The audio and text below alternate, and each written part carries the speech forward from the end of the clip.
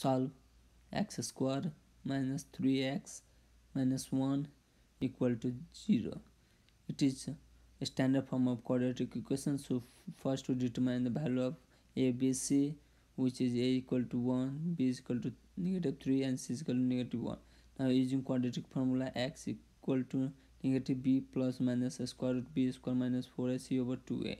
Now substituting the value of a, b, c in this equation, we get x is equal to 3 plus minus square root -3 square minus 4 times 1 times -1 over 2 times 1.